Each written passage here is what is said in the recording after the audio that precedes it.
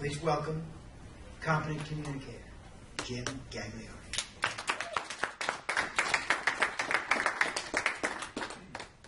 Thank you, Mr. Toastmaster. Fellow Toastmasters, do you remember when you were young in the neighborhood and used to have pickup games for basketball, football, baseball? I did. And there were big kids, little kids, and the kids that couldn't play at all.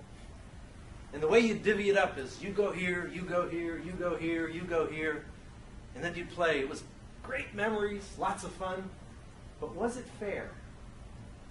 Probably not, because there was always somebody loading their team.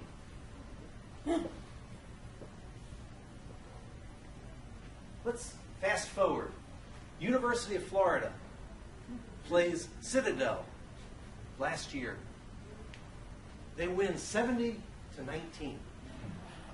2,000 students at Citadel, 60,000 students at University of Florida.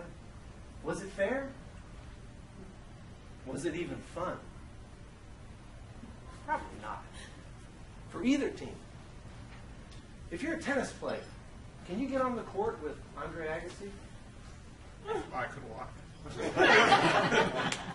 Would he enjoy it? Is it fair? Is it fun? No. Could you get in the pool with Mark Spitz and compete? Golf is different.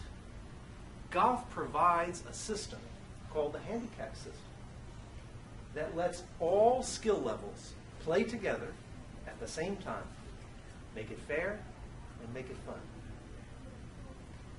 I want you to dream with me just for a couple minutes right now. Just dream with me. It's one of those days like today, 70 degrees, sunny, just a zephyr of air out there. It took 20 years to get an invitation to play Islesworth Country Club. My two buddies and I are on the putting green. We're about 10 minutes away from our tee time. And the pro walks out and he goes,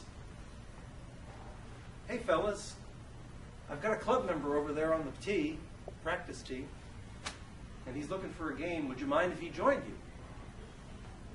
And we looked at each other and we said, "No, it'd be great. We haven't played the course before. It'd be great to have a member." He said, "Okay, I'll let him know." He turns around and he walks back to the pro shop, and then he spins around and he looks at me. And he says, "By the way, he's pretty good, so watch out." So we make our way to the tee and we're getting ready to tee up. We're waiting for this member.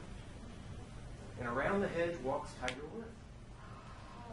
He walks on the tee. He shakes hands with that big smile. We're like deer in the headlights. We got eyes like saucers. My palms start to sweat. So we throw the tee down on the ground. I'm first, Tiger's third. I put the tee in the ground. I'm getting ready to tee off. And Tiger goes, "Hey, let's make things interesting and have a little bet." And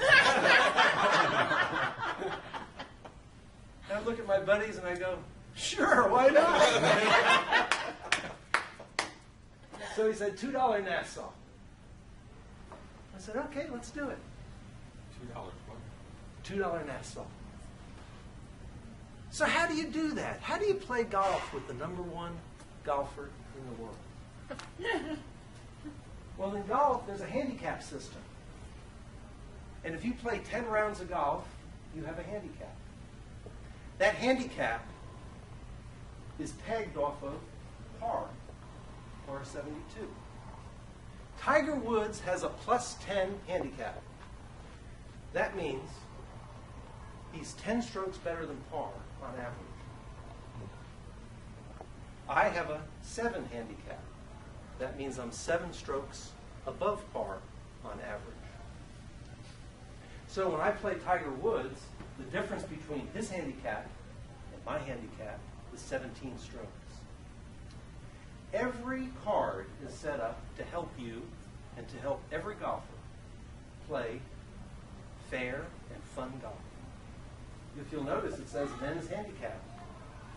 Each hole has a difficulty factor already assigned to it. In Tiger Woods' case, he's going to give me 17 strokes. And therefore, on the first hardest hole, I get a stroke, and I get a stroke on every other hole except the 18th hardest hole, because I only get 17 strokes. Now, if I'm playing someone that's a 9 handicap and I'm a 7 handicap, that person gets 2 strokes from me.